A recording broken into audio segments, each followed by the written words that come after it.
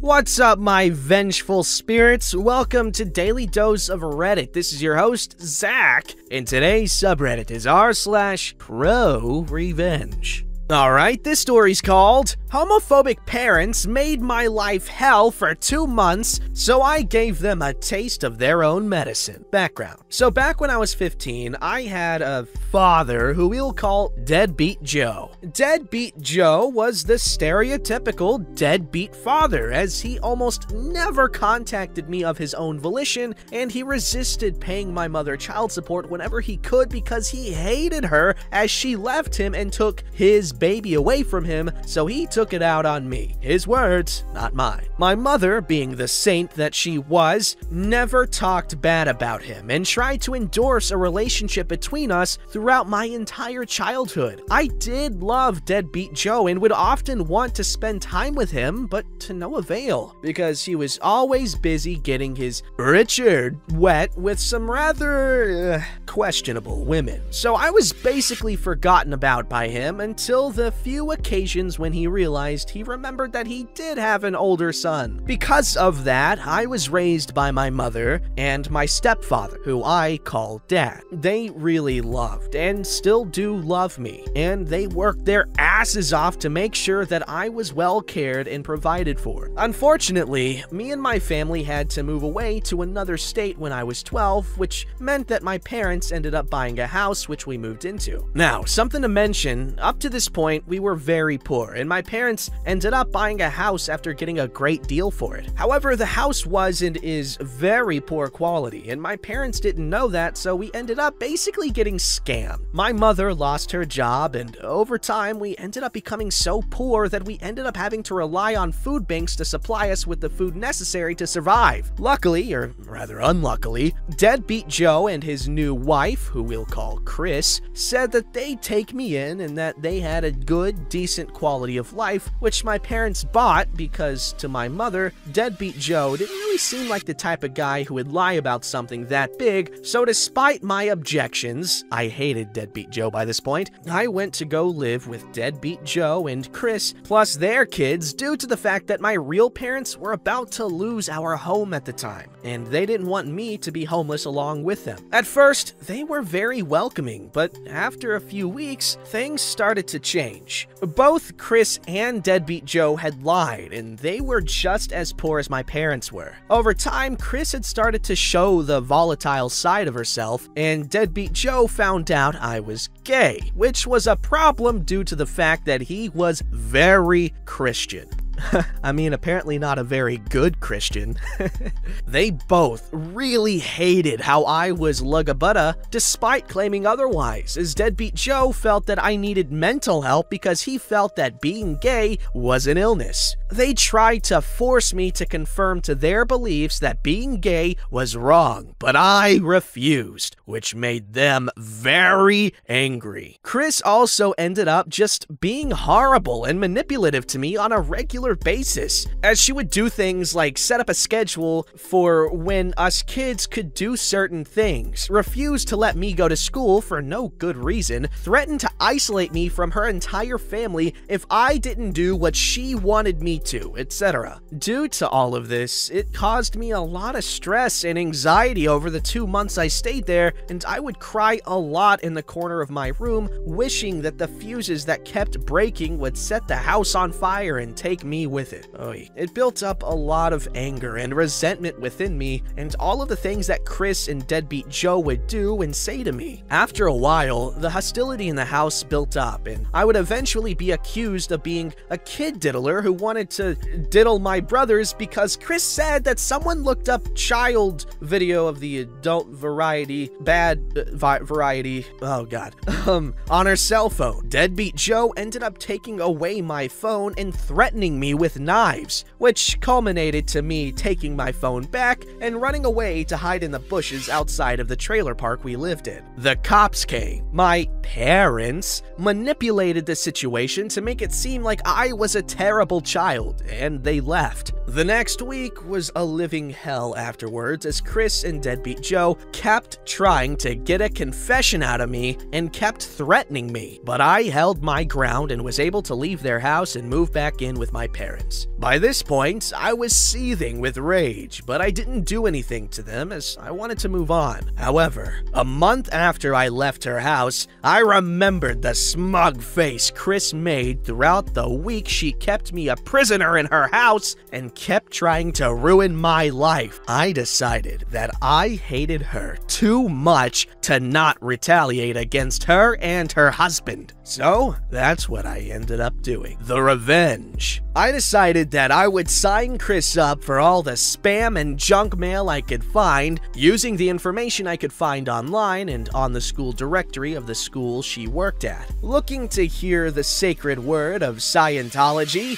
Click. Want to hear about our crappy products that will fall apart after one use? Click. Want to see some hot, sexy women get it on with each other? Click, click, click! Next, I decided to send Chris's family some recordings I took of some of the things that she would say to me. During my stay at Chris's house, I had recorded the things that she was saying to me, so I had evidence to show my parents that she was abusing me. I ended up sending those recordings to all of her close friends and family before blocking them. They were very bad, so it wouldn't have surprised me if some of them ended up distancing themselves from her after listening to it. Lastly, I decided that I would continue to make Deadbeat Joe pay my mother for what he owed her in child support. I was originally going to ask my real dad to adopt me, but after learning of how much money Deadbeat Joe had to send my mother, around $1,200 per month, whoa, that's like some people's entire income. I did the math and concluded, out of spite, that I would let my mother keep on milking him for what he was worth until I turned 18. Okay, so I'm pretty sure alimony stops when the lady gets married again. But does that work with child support too? I don't know. It's gonna be quite a bit of time before I become an adult too, as I currently am 16. So by the time I have turned 18, Deadbeat Joe will have to legally pay my mother $25,000 over the next few years of my life, which is definitely not something to sniff at. Really? Oh god.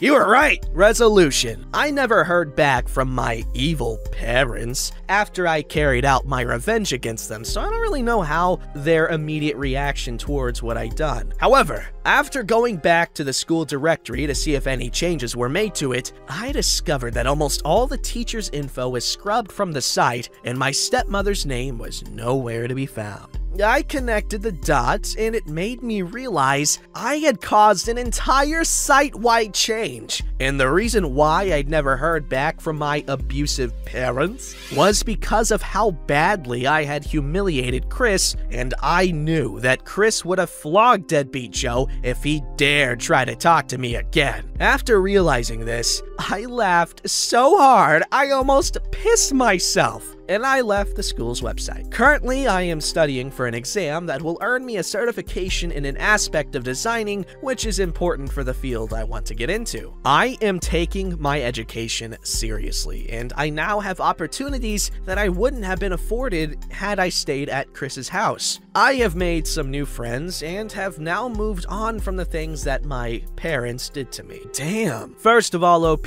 good job at staying strong. That could not have been a very nice environment to live in for even 2 months. And 2 months is not a short amount of time. Oh my gosh. Well, all I can say is, I'm glad that you have parents that actually do love and appreciate you, as that is incredibly important, in case you couldn't tell. So, yeah, I'm happy for you, man. Good job. Alrighty, this story's called I Can't Be Hired Directly. You don't get my system. So, my backstory. It's crooked. I had scoliosis. I'm joking. I didn't. That's not part of the story if you're just listening. I was doing something called a joke. Anyway, so my backstory. When I was about 20-ish, I worked for a company named for a fruit that didn't sell fruit.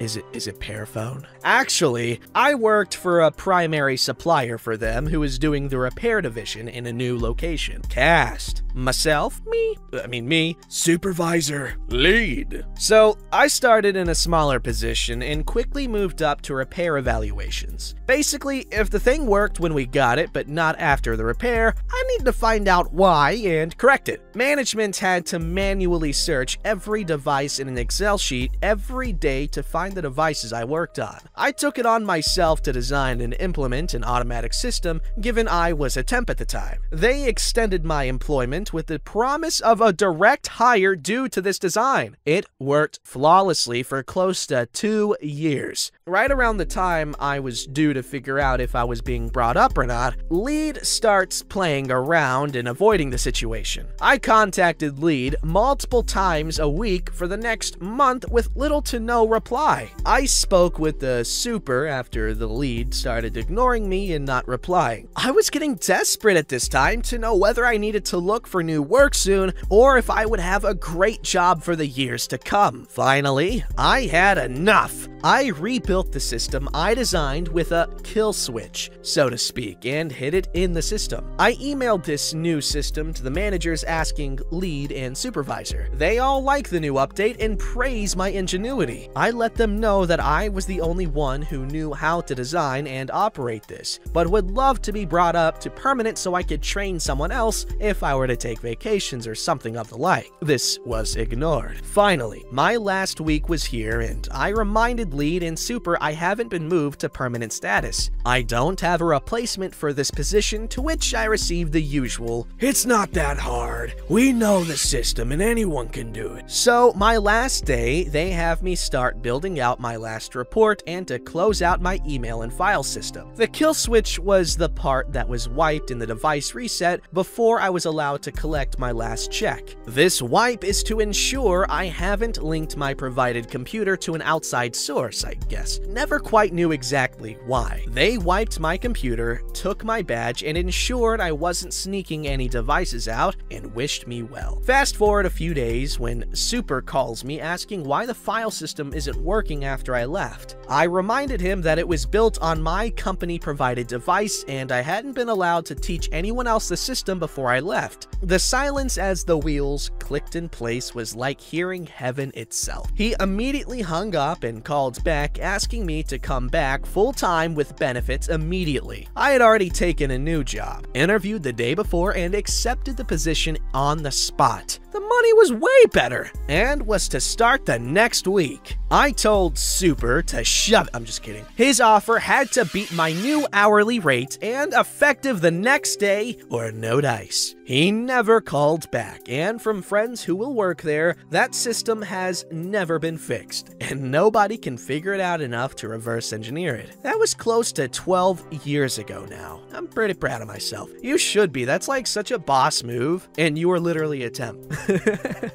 Alright, this story's called My Teacher Hated Me. She got suspended for it. I was in 2nd, 3rd grade at the time. My teacher, Mrs. Peters, rewarded us with cupcakes one Friday for good behavior. Well, I was the teacher's favorite target for several stupid reasons. The main reason was because I supposedly never paid attention in class. She probably hated me too. The evil old hag suddenly decided that I don't deserve any cupcakes, knowing that I was looking forward to having one. What? That's actually messed up, dude. She also knew that I was on my best behavior, but for whatever reason, she changed her mind at the last minute. She sent me away from the table where everyone's seated and had me sit by the door. I cried my eyes out, and she loved it. What is wrong with this woman? What? She was enjoying my suffering. She had encouraged all my classmates to look at the injustice she caused, and they all laughed at me. She decided to be a mean word, B word, by purposely including cookies as a treat with those cupcakes. She made sure I watched everyone enjoy their undeserved goodies, while I sat there in misery. Anyway, she decided to be petty and punish me even more for being bullied by her. She didn't allow me to go to first recess. So I sat there, hating my life, and two classmates named Matthew and Jared decided to sneak back into class and each stole a cupcake before running back outside. By the time Mrs. Peters came back from her coffee pot, she noticed that two cupcakes were missing. Guess who she blamed? Your one and only. Okay, I mean,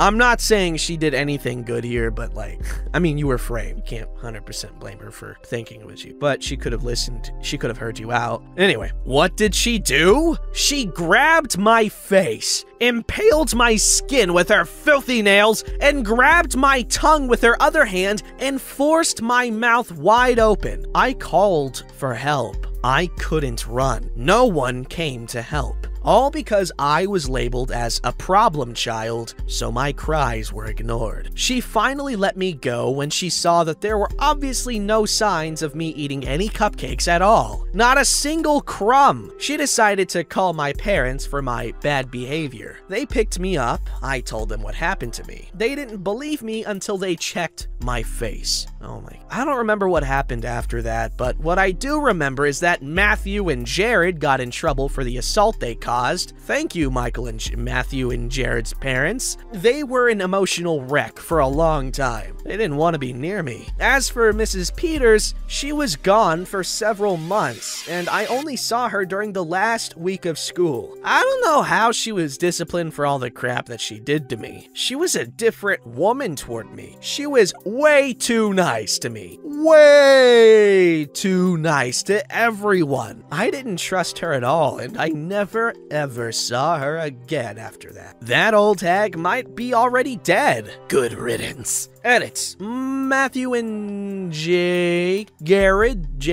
had got me in trouble several times before because it was apparently funny how the teacher bullied me. They witnessed the teacher drag me into a timeout chair once. She didn't leave any marks. They weren't innocent at all. In fact, they laughed when the teacher laid her hands on me in separate incidents. They didn't witness the said assault in the story. I just hope they know better now. Abuse is not funny. That's just severely messed up. Like, I can understand if it was middle schoolers, like, ugh, those guys suck. I'm just kidding. They're like my prime customer base. They will buy so much oregano. I don't know why. I just carry it in little baggies, and they're like, and I'm like trying to sell it because oregano's good, and they're like, oh, what's some? And it's good oregano, so I sell them like a few grams of oregano for like 30 bucks. Dude, the profit margins are insane. So I can't trash talk middle schoolers too much.